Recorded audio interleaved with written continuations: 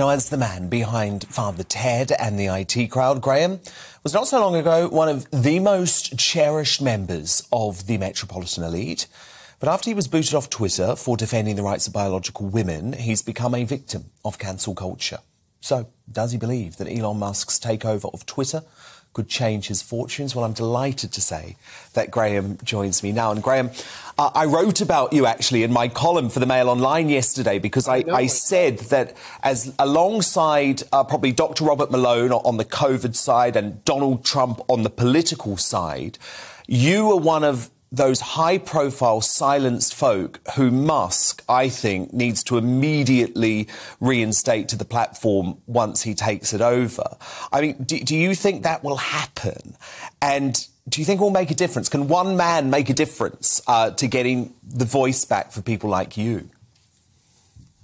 Gosh, that's a very good question. I'm not sure. It's kind of like a system-wide problem we have at the moment. Yeah. I think that Elon Musk, he may well solve the problem of Twitter, but there's also things like Wikipedia, which has very, very heavily biased moderators. My solicitor actually watched my page and saw that if you changed an entry, like my solicitor tried to change an edit from anti-trans to pro-feminist, for instance, and it was changed back within 15 minutes. Wow. So these so these little things are happening all over the place. I had a shop that I started to sell. I had a T-shirt of a cartoon of myself with the words "reality is real" on it. And we very carefully went through it to make sure that we weren't selling anything that could be seen as transphobic. The only thing we thought could get us into trouble was a joke about men cheating at women's sports. So we deliberately left it out. It was up for a day, and then it was taken down because it was mass reported.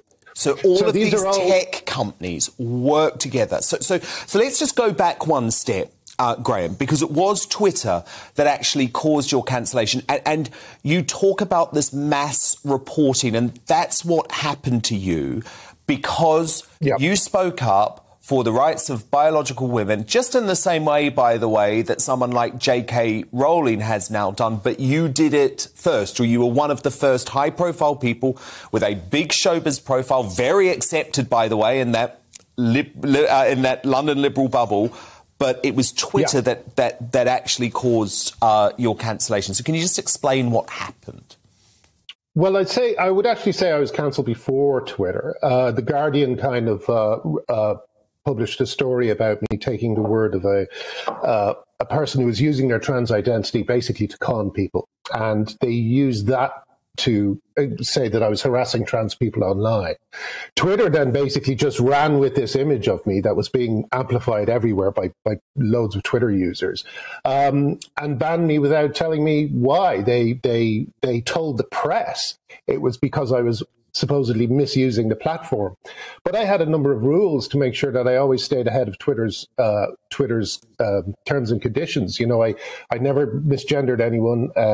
I was always trying to play by their rules. But just like Meghan Murphy in Canada, you just get banned for, random reasons. And the last tweet that I tweeted, so I guess it was for this, simply said, "Men aren't women, though."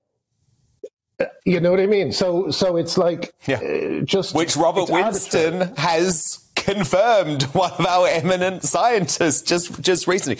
No, I mean, I thought the cancellation of you from Twitter was really the start of what became a snowball of loads of people stating provable facts being censored by big tech. And obviously this has now resulted on Elon Musk's purchase.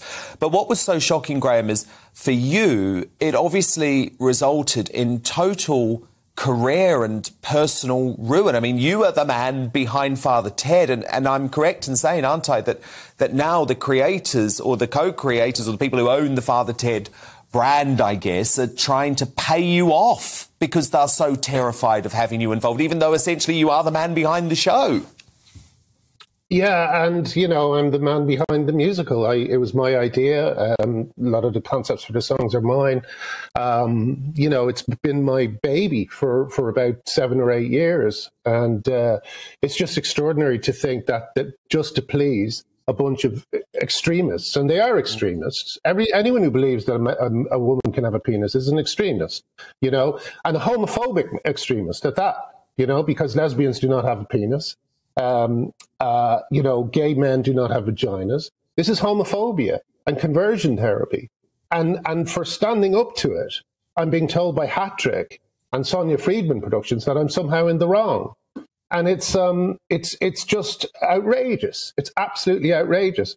And you're right. It is a completely metropolitan elite thing. All these people are terrified of America, because America is where this ideology is coming from. I think it's a form of American cultural imperialism, in fact.